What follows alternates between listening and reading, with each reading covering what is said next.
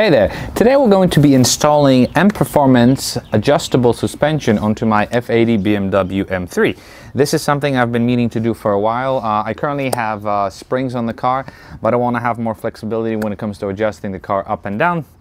And I decided to go with M Performance because it's an OEM product and I trust OEM the most. Huge thanks to getbmwparts.com for giving me an awesome deal on this part. So this is everything that we're going to be replacing. Starting from the right, I actually purchased new front strut bearings. I didn't have to do it, but I figured since I'm already taking them off, I might as well get new ones. The kit comes with front springs, obviously bump stops. You've got your gaskets there. You've got your adjustment tools. You've got your rubber seats where the springs are going to sit. You've got your optional hardware bolt. I highly suggest you get it. You've got your thread locker, and you've got your rear springs. Now, rear springs have a very cool design, and they also come with their own bump stops, but they essentially come with these, some people call it helper springs, but basically this spring will stay compressed and apparently gives you a better ride, but who knows. And actually look at that. Even though it's an OEM product, it still has some imperfections. So I already jacked up the car, took the wheels off, put it on stands, and I also disconnected the battery because our shocks are electronic and we don't want to throw any error codes. By the way, put a towel on the hinge just in case you close the trunk by mistake. And I've already done this type of work in the past. What I'm going to do is I'm going to do this by myself first without the camera just to make sure I don't miss anything. And I'm going to walk you through the other side of how I installed it. The other side actually has one extra step. It's got a leveling sensor, which is actually a better thing that I'm leaving the other side for you guys. We're ready to remove the spring as well as the strut. And here's how you do it. All right, so as we get to the back of the car, you have these two bolts, and we're gonna remove this one and this one. It's important that you actually mark this one because this is your camber adjustment. So mark it on both sides, and I also marked it at the bottom. But at the end of the day, you're just gonna match these lines so your camber is not gonna be completely off. Before we start unscrewing, we have to disconnect this sensor from the strut. And to do it, you see this little tab in the back? You squeeze and pull, and it comes out. And then what you're going to do is you're just going to take this line and pull it out and set it aside. And then at the very end, I'm going to try to get it from here.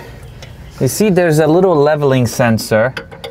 It's a 10 millimeter bolt that you just have to undo. We're now ready to start unscrewing the bolts. So first we're going to remove this one. This is a 21 millimeter, and second we're going to remove the shock one, which is an 18 millimeter bolt. And the kit comes with replacement bolts, so these we will not be reusing. And next we're going to release some pressure from the assembly to get the bolt out as easy as possible. And it comes right out. Now we can drop it, and don't worry, nothing will happen. Okay, the next step is fairly easy. You just lower this control arm down. That releases the spring. At the same time, for the sake of installing M Performance suspension, this top spring seat has to come out as well. If you are only doing springs, you can keep it, but since we're doing the whole kit, so this has to come out. So the spring is now fully removed. We are ready to remove the strut, and the strut is held using these 3 bolts. So we're just going to go ahead and undo them. And once you loosen them up, you can just remove them by hand. There we go. They're pretty long, so you're going to be doing a lot of screwing. Next, you're going to grab the whole strut and you're going to gently pull it. And what should happen is this should separate from here to release the sensor, but in this case it's not happening. There we go. See, we just have to help a little bit. See, so this thing opens up and this exposes a sensor. There's a sensor up top. So what you do is you just pull, you squeeze it and you pull it up and the sensor will come out. Okay, and it's out. We're gonna set it aside. And now we are ready to remove the strut. And removing the strut should be straightforward. All you have to do is just pull the whole suspension assembly down and take it out. Pull it down and push it out. Now, as you handle the strut, it's important not to bang this sensor. A lot of people reported sort of banging the sensor and damaging the internals and then getting a suspension error message. So be very, very careful of this sensor. Do not bang it. Next, we're going to grab the strut. We're going to pull the bump stop down just a little bit so you can hold the shaft easy there. Then use an 18mm socket to undo the strut bolt.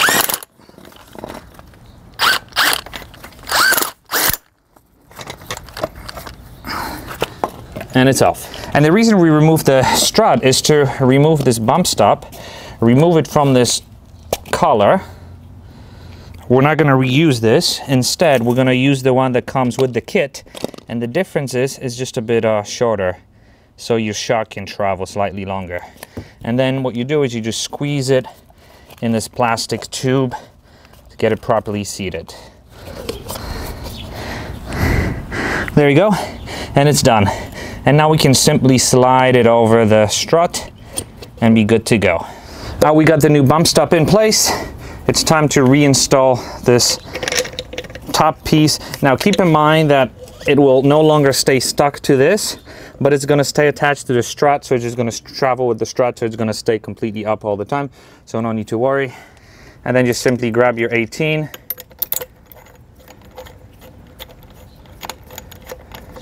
and screw it back in place. Now keep in mind I am using new nuts that came with the kit.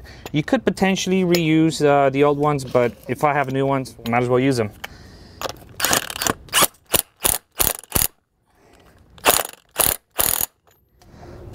Slide it back up and we can go ahead and start reinstalling it.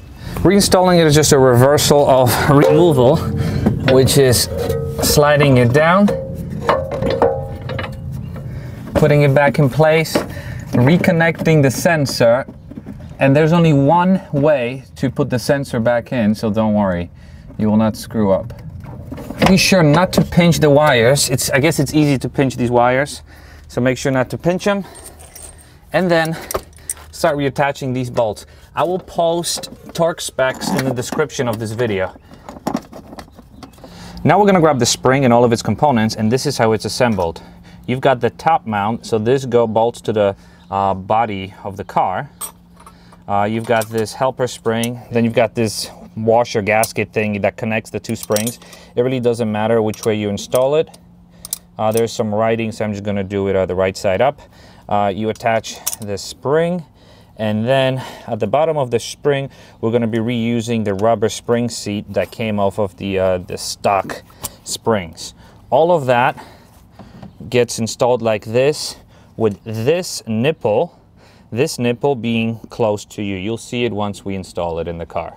So first thing we do is we lower the control arm and install the bottom spring, making sure it sits in the groove in there. Now that it sits in there, we take this washer, whatever it's called, we'll put it in place here. Then we'll install the spring.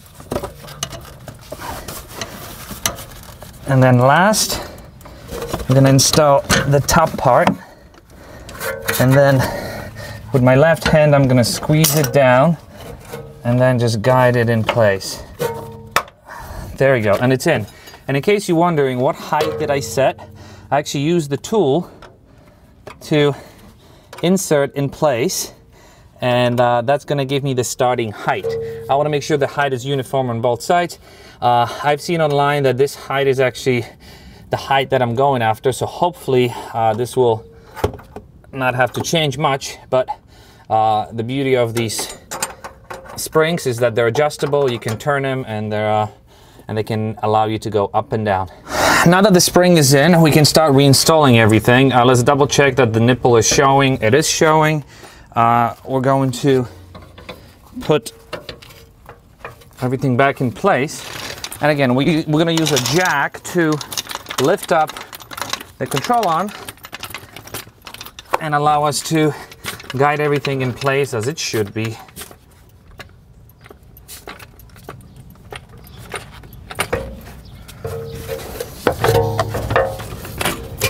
You might have to do some wiggling, but eventually things will go in place. This is the alignment bolt, it went in. And now we're gonna grab a new strut bolt and again, put it in place. This was actually easier than I thought.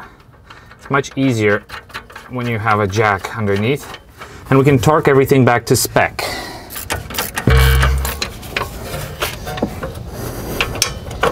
Now that everything's tight, we can reconnect the strut sensor. Here's a friendly tip. I had a lot of issues trying to get this plug to connect. For some reason it wouldn't click. Then I did this. I grabbed the wrench and pried it up until it clicked.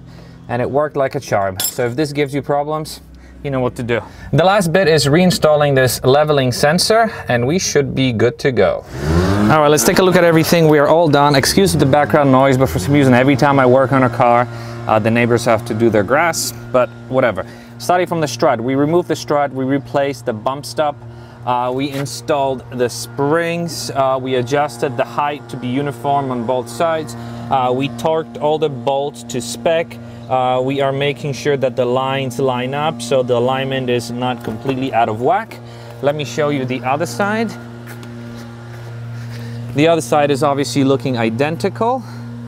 So there's nothing else left to do than to put the wheels back on and start working on the front.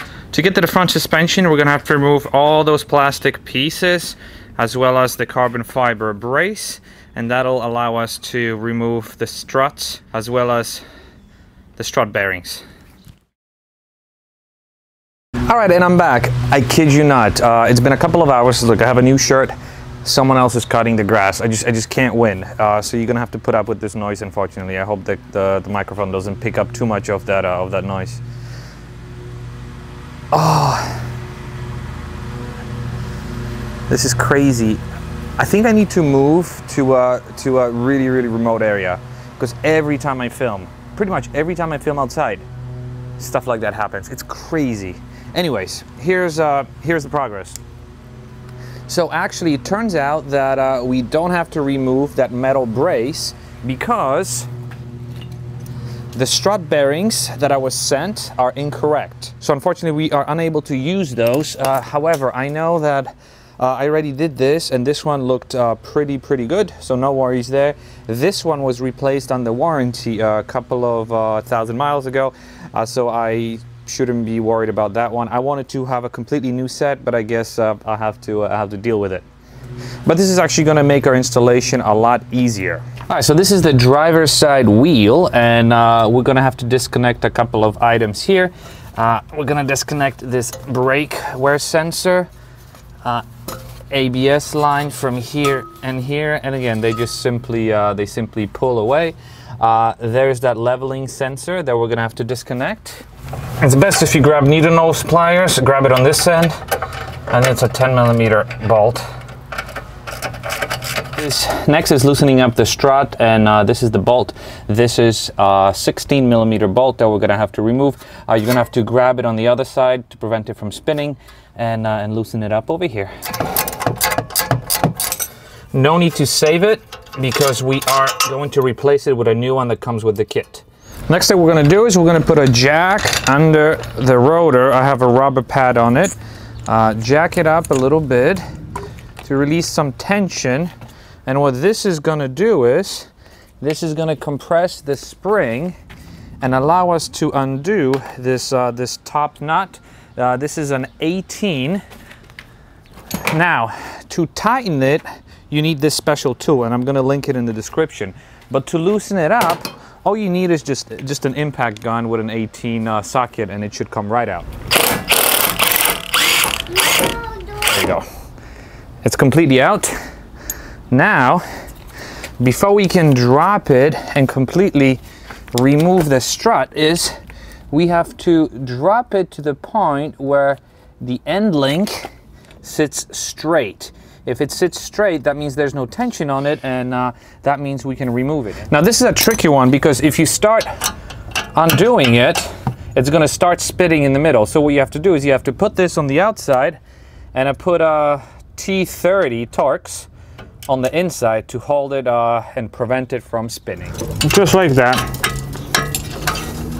Although if it's easier, sometimes you can also spin this guy and it does the same thing. Comes right out, there's no tension, and now we should be able to simply drop the strut. There we go.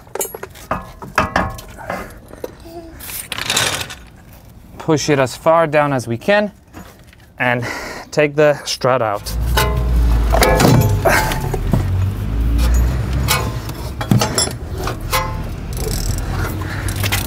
One thing we forgot to do is we forgot to undo this sensor, which is no good.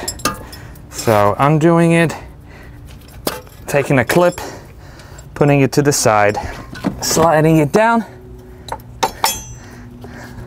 Look at this. This looks like it's broken, but it's not. We can now take the whole assembly out. We won't be reusing this. And now we're gonna have to separate the strut assembly to make it wider.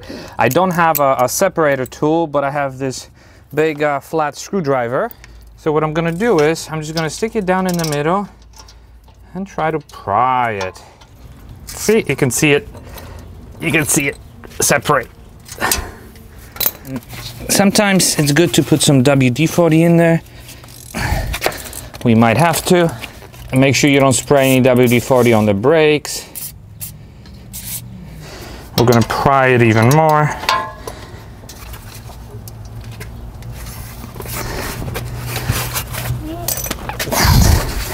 This whole thing should come out fairly easily.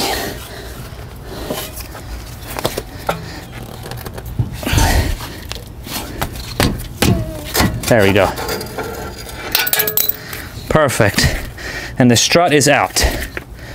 Now the next step is assembling the strut, and there's a very special way of prepping the strut. What you have to do is you have to take the spring seat, you have to remove it, put the M Performance spring seat.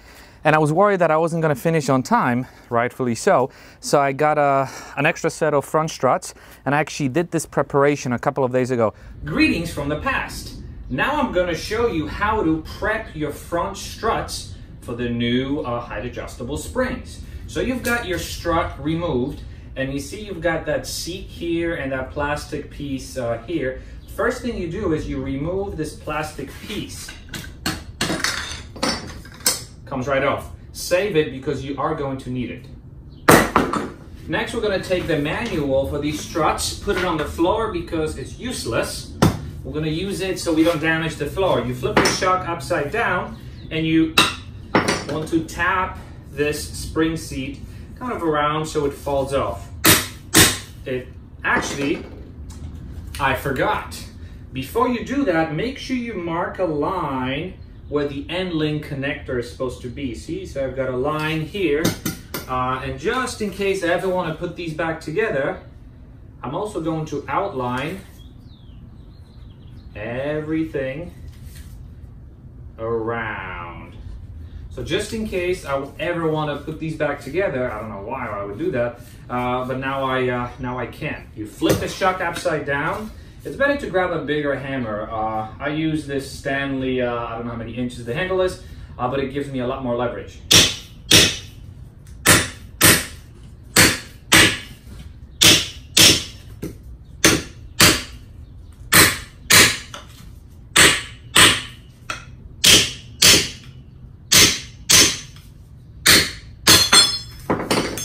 And it's off.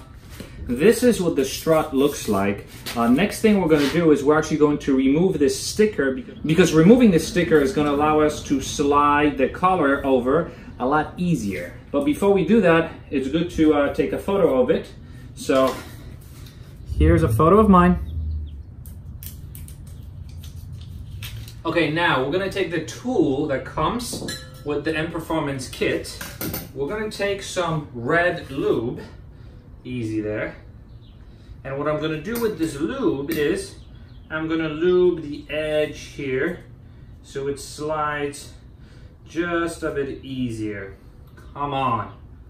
And the idea is now to take your spring seat, you take it off, put this in a safe place, And okay, and we're gonna mount it. So you know the line that we marked, the end link connector? So you've gotta align this line with the new collar. Just make sure it sits in the middle. Okay, now you're gonna take your tool and you're going to put it in the shock. It only goes in one way. And the idea behind this tool is the following. So the bottom of the strut sits inside. So you put it in one way, it sits inside, it guides only one way. And now we've got to push the collar down. See, this is centered along this line, or maybe, there you go, now it's centered. The idea is to push it all the way so it touches this tool. Now, people can press it, but what we're gonna do is, since we don't have a press, we're going to use the old spring seat. We're gonna put this over, and here's what we're gonna do. We're gonna hammer it. The only thing is when we hammer it, we're just gonna spin it ever so often to make sure it's pushed in evenly. So check this out. Spin it 180. Spin it 180.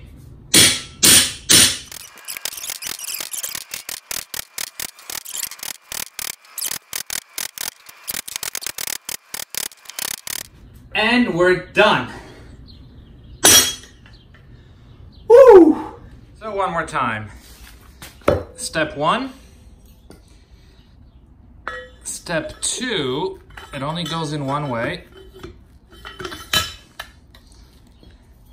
Step 3. Step 4. All right, now that you saw this video, next step is relocating the sensor. And just like in the previous one, it's a pretty straightforward plug and play. Sorry, Violet. Tighten it, and we're good to go. Before we go any further, this is how you adjust the height. You have this little Allen bolt that gets tightened once you find the right height. If you want to change the height, you loosen it up, you spin the whole assembly, and the spring goes either up or down. The way I measured my starting point is I actually grabbed this piece of metal and I put it down here, and that's going to be my starting point. This gives me 1, 2, 3, 4, 5, 6, 7, 8 threads. I saw someone on the forum who had 9 or so I think this should be okay for me. But let's get to the next step. And this is how you assemble it. You put this rubber spring seat. There's a little notch here so you can't install it wrong. Next is you put the spring in, and you're gonna roll the spring until it's seated on the spring seat. Then you're gonna grab this plastic piece, you're gonna put it in, you're gonna put it in here, we're gonna tighten it, and then the last thing is you have this new bump stop that you're gonna slide to the top, and this is how you assemble it.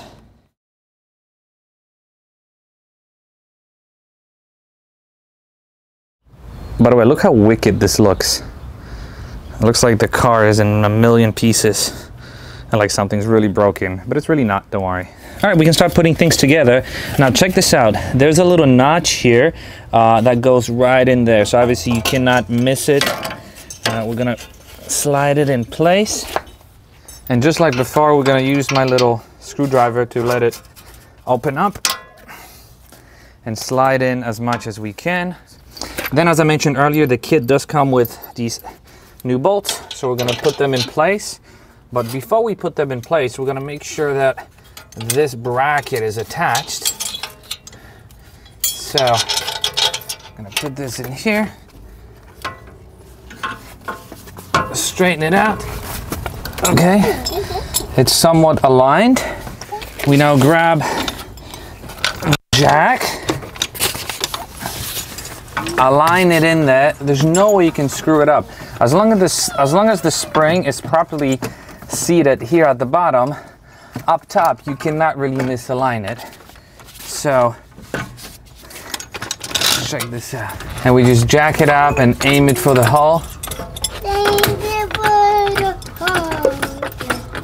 Fire in the hole. Perfect. All right, so it's sitting in the hole.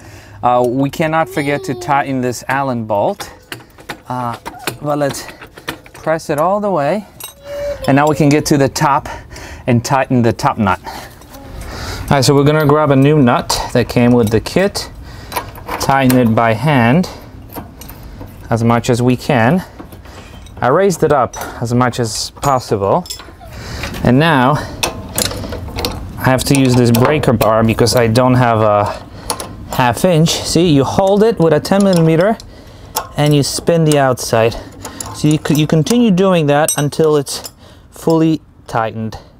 Okay, the top is fully tightened. Now we can get to the bottom over here. We're gonna put the end link back in place, but again, as you can see, it doesn't align. So what we're gonna do is we're gonna drop it with the jack and see where it aligns. Okay, see, we're gonna tighten it with a new nut. This is tightened. The strut bolt is next. Just make sure the bracket is reattached. You don't want to tighten the strut and then forget that the bracket is here. So just make sure you put the bracket how it was before. We can now lower the assembly. Perfect. And start reattaching all of these cables. Turn the wheel. My daughter's filming me now. Thank you, Violet. Good angle, no shaking. I am wet, look at this. These are actual sweat drops. It's really hot outside. I've got my inspector here. Yeah, it's brutal, absolutely brutal. And the last thing is to put back this leveling sensor. And just as I mentioned earlier, this is the Allen bolt that should be tightened to make sure this doesn't go loose on us. But for the most part, we appear to be done. Now we have to start putting things back together. Final step is reassembling the engine brace, putting all the plastics back together. And then we're just gonna reassemble the sensors up top. Okay, and the sensors go in only one way. So you've got to find the way they go.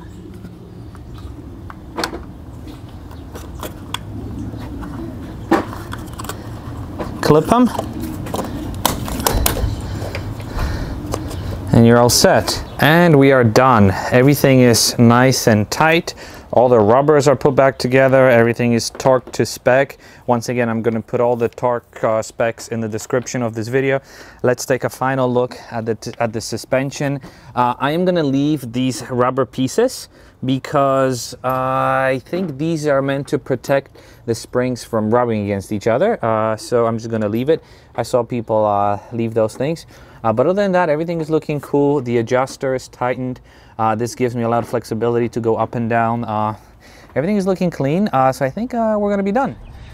One last thing we forgot to do is to put this sticker in here. Here you go.